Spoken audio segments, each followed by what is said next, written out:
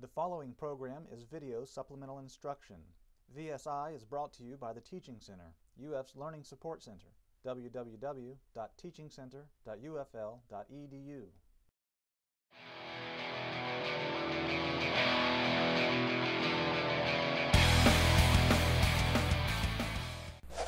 For number 10, we're given two functions f and g, and we're asked to find f composed with g inverse of 4. So the first thing we want to do here is find g inverse. So g of x is given to us in the problem is equal to x squared minus 5 if x is less than or equal to 0. So in other words, you can think of this as the left half of this parabola. Now that's really important in this problem because if you weren't given that, you wouldn't have an inverse function because it wouldn't be one-to-one. A parabola is not one-to-one in general unless you cut half of it off, which is what we're doing here. So we only have the left half. So that makes our calculation pretty simple because if you want to solve for the inverse, you switch x and y and solve for y.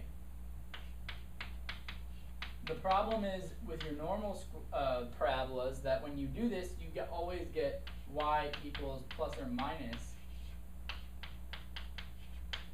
the square root of x plus 5. But we know, since we took the left half of the parabola, we have the minus part. If we took the right half, we would have had the positive part. So this is our, let me write that as then, our g inverse here is negative square root of x plus 5. So now we can continue with the problem. So we were asked to do f composed with g inverse of 4. So first we need to figure out what is f composed with g inverse. So remember when you do composition, you take the outer function f, which is 1 over x plus 2, and instead of x, you plug in the entire function of g inverse, which we have right here. So instead of x, we'll write negative square root x plus 5. Then we just put the plus 2 that was part of the f function. So what we did was we took the x that was in f and we put this entire function in instead.